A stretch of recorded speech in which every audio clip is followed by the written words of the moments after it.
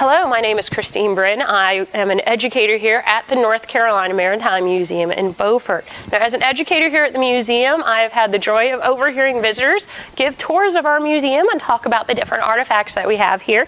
And one of the things I want to point out to many visitors, both here at our museum and at other maritime museums, is this beautiful lens. This is, they come much bigger and they go in lighthouses. Now, what I want to point out to you is this is called a Fresnel lens, not a Fresnel lens. It is a Fresnel lens. So just a little bit of a public service announcement there.